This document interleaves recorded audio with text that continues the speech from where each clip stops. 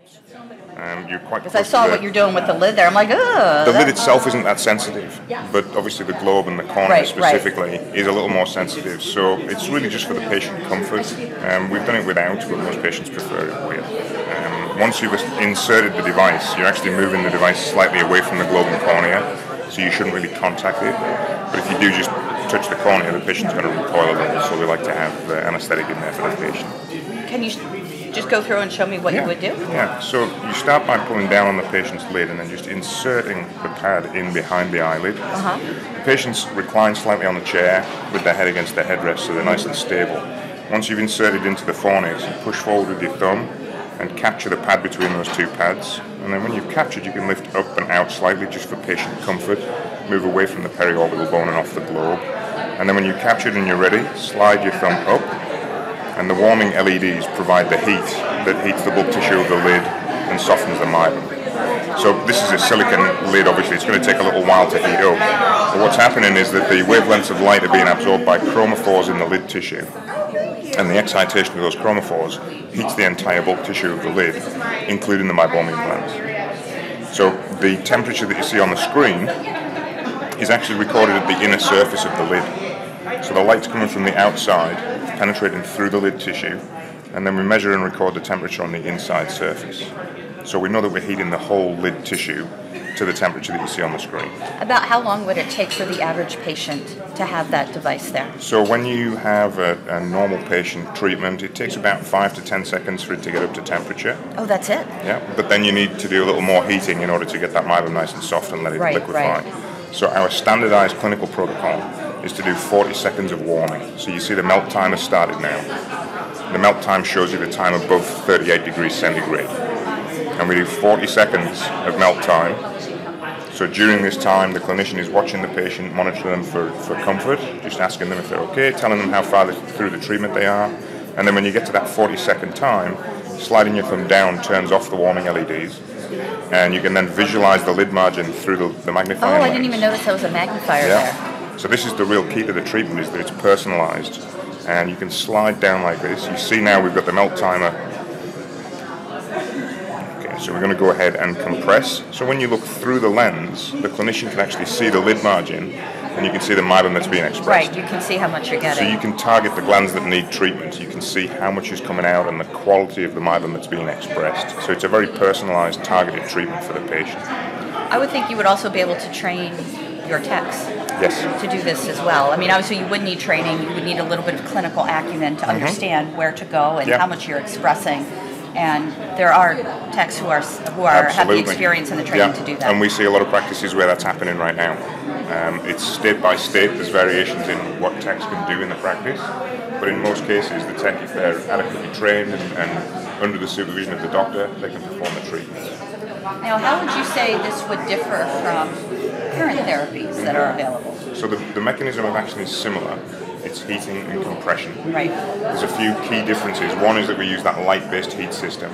So it's penetrating from the outside of the lid inwards, but heating the whole tissue, the bulk tissue of the lid. The real key differentiator is the amount of customized control that you have over the treatment.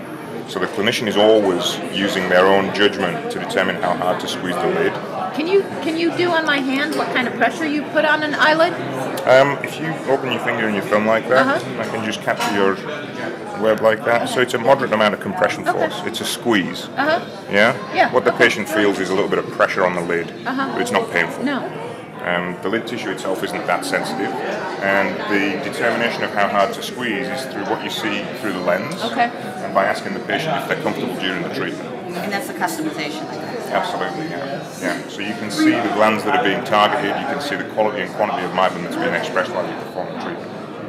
Well, this guy looks miserable. He's had a bunch of treatments so far. What is the price point for this? So the device, list price is $12,50. A little less than $12,050. A little less than what's currently available. Yes. And it also is a much smaller. I mean, this is all you have as opposed to. That's correct. Yeah. So that's the charging cradle that comes with the device, and you just drop it in there in between treatments to keep the the battery topped up. The battery will go all day long. We've done clinics with 15, 16 patients back to back, and it goes all the way through. Can I try it? Yeah. Okay, so I put it... Yeah, so you see your thumb does two things on the slider. It goes in and out to apply the force, and when you slide your thumb up, so there's a slider on the top there, okay. and that's what applies the heat to Okay, actually... so first I'm going to put it under his lid. Sorry here, buddy. That's okay. There you go. You can do this on the upper lid as well? Yeah, you just turn everything over. Okay. Yeah. So and obviously with a real patient, you don't need to manipulate the lid quite so much. Yeah. You basically just pull down with your finger, just expose the fornix and then slide in. Okay. And once you're in, you're going to squeeze with your thumb. There you go. Now, before you do that, come back off a second. We're going to go just a little deeper into the fornix. Okay, I'm not even looking through you want to be able to see the lid margin through the lens. Oh, so got it. just Yeah, like that. okay. Okay, now squeeze. So now you can see that lid margin above that white line in the pad. Okay, yep. Okay, now slide your thumb up. Now you're in the heating phase. Okay. So during this part of the treatment, you're just watching the patient for comfort. You're looking around the side of the device to make sure you're not pushing against the globe. And you basically tell the patient how far through the treatment they are until you get to that 40-second warming. Oh, I should have picked the other eye. That one it would have been a little warmer. Yeah. I won't stand here for the entire time, Right. so other people can try, but this is kind of cool. So the personalization and the customization of treatment is the real key to answer your question. But your clock isn't eventually. going, Gretchen. Why not? Why is your clock not moving? That's because we didn't get back up to 38 degrees yet. Oh, I see. The melt timer tells you how long you're in that therapeutic temperature I range see, for. okay, and then it's 40 degrees when it gets there. 40 seconds after you get to that That's correct. point. Yeah. That's a good question. I missed that. And obviously, body temperature is a lot higher than silicon room temperature. So you start from maybe 34, 35, it gets up to 38 very quickly. Would you suggest a warm compress for patients ahead of time to prep them for this? No, you shouldn't need to do that. The whole point of the warming is that you're applying enough heat to liquefy the meibum that's stuck in those gland orifices. Okay. So what we do recommend after the treatment is that patients use a home care regimen to maintain the outcome. Okay. So if you've unblocked those glands and started that meibum moving, in order to keep them moving, you can do warm compresses, lid scrubs, digital massage maybe at home until your next treatment. Okay. Unfortunately, Meibomian Gland Dysfunction is chronic. Right. It tends to be progressive. If you have factors that are causing that